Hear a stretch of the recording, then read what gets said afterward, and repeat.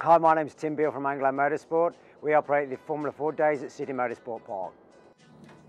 As you guys can see, the car behind me is a two-seated Formula 4 race car.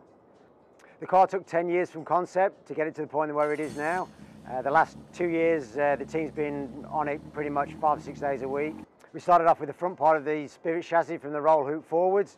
That's the current Formula 4 spec chassis that we use at the moment. From there onwards, the driver's seating area was enlarged a little bit, and then we made the extra bit, which is about 900 long, to fit the passenger in. What we try to do is make the car as short as possible to make the handling characteristics as close to what it is like for a normal Formula 4.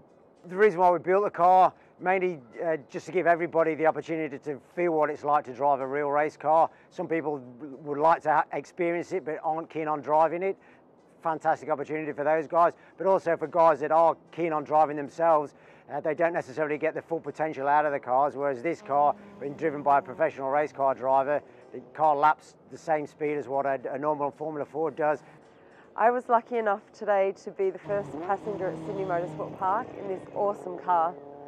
I'm not normally an adrenaline junkie, but that's one of the best things I've ever done. Everyone has to try this. If this is something you'd like to do, come on and have a drive.